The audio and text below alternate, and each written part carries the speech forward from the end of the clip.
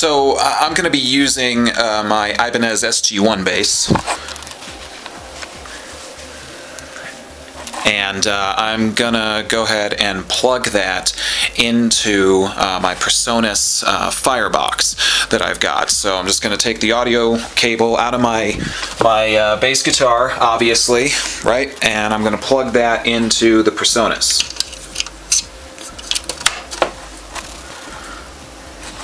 So once you've plugged into your PreSonus, all you really need to do is go into Ableton to do the other half. Now on the PreSonus, on the Firebox, you will want to do some volume tweaking, of course. And I find that, you know, really what you just want to do is you want to play the bass a little bit and adjust the volume on the Firebox. You want to get a good level, but if you go up too high, you are going to hear noise. And this is going to be true of just about any audio interface that you happen to be using. So just be careful with the volume a little bit, and you should get a setting that you like. So let's go ahead and go into Ableton now. There's really just a couple things that we need to set up in Ableton in order to get the bass guitar to talk to Ableton and into the amp plugin. And one of those things that we're going to do is on the audio track that we have open in Ableton, we need to click in the audio from section and select the input that our bass guitar is plugged into. I'm using input 1, so I'm just going to click on input 1 right here, and that's just a normal mono audio input. So now if I arm this track for recording, I can see and I can hear my bass a little bit, but obviously there's not much amplification to it. So that's where amp comes in handy, of course. So the first thing I'm going to do is I'm going to drag the amp plugin onto my audio track right here, and I can hear already that this is starting to add some amplification.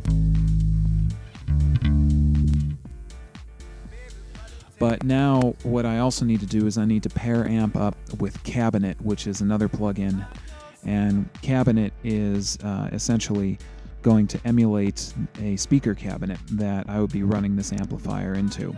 So I can select a lot of different speaker types right here, and I'll just select on the 4x10 bass. I can change the microphone location, which is pretty cool. And I can also change the type of mic and the output. So I'm going to stick with a near on-axis mic. And then one other thing that I need to do is in amp, I need to select the bass preset. So I'm going to click on bass.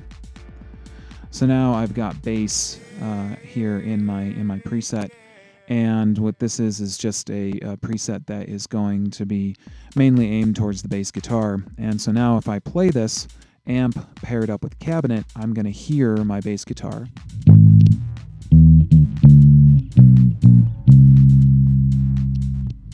And so now I can record the bass in Ableton. And one useful thing to do here in Ableton is to give yourself a little bit of count in for recording, especially if you're going to be recording, let's say, a lot of different bass clips and things like that.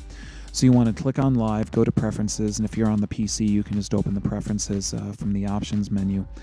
And I'm going to click on Record Warp Launch, and then right here where it says Count In, I'm just going to go with 1. Because what this is going to do is it's going to give me a little 1-bar count in, just a 1, 2, 3, 4, that will get me ready for recording. Another thing that's really good to do here is to take a look at your latency settings for your sound card. So if you click on Audio and take a look at the latency settings here for whichever your sound card you might be working with, you want to go ahead and try to shoot for the lowest buffer size that you can get in Ableton. So if you drop this back and test to see how much latency you're getting when you're playing, you'll start to find exactly how far you can push it, and you'll basically want to play and then see if the sound sounds like there's actually latency, as if it's almost being played later out of your speakers, or if it sounds pretty normal as if you were plugged into a regular amplifier. So you want to shoot for the lowest latency that you possibly can, and by doing that, you're going to assure that you're going to get the most natural playing experience and, of course, the least amount of latency on any recording that you're doing. And now, if I start recording a clip, I'll get a little count in and I can play my bass.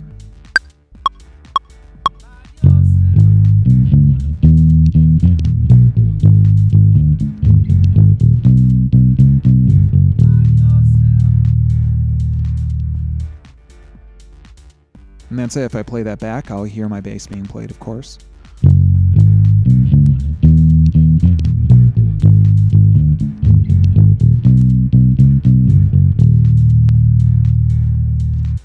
So now I can make changes to the virtual amp right here, and I can change the gain and so on and so forth. I can also use all the other effects that are available to me from Ableton to add delays and things like that, and really kind of build sort of my dream bass rig or guitar rig, whichever you might play. So now let's say that I want to take all of these bass clips that I've recorded and I want to export them out of Live and use them in another sampling program or something like that. Well, if I play just the audio clips without them running into amp and cabinet, they're not going to really sound like too much anything. So what I need to do is I need to export them out of Ableton while being played through amp and cabinet.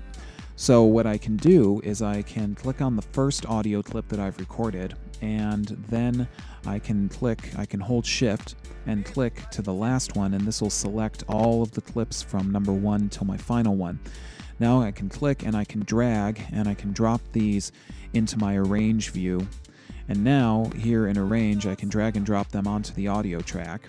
And now that they're here on this audio track, what I can do is I can select each one individually, and I can set my locators to just that clip if I want, and I can export just that clip.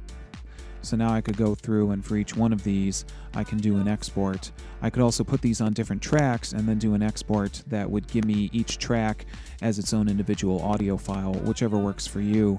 It depends on how many clips you're going to be exporting out of Ableton, of course. So all I need to do is go ahead and select arrange right there, and then I can click on File and go to Export Audio Video, and in the Export Audio Video dialog box, just select what kind of audio file I want to export, hit OK, and the file will export, and I'll have an audio file that has been processed through amp and cabinet that will sound just like what I'm playing here in Ableton, except I can take it and drop it into other audio programs that I have on my computer. I hope this has been useful to you guys, and as always, get in touch with me at brian@obedia.com or on Twitter at twitter.com/obediatutor. Until next tutorial, take care. Communicate.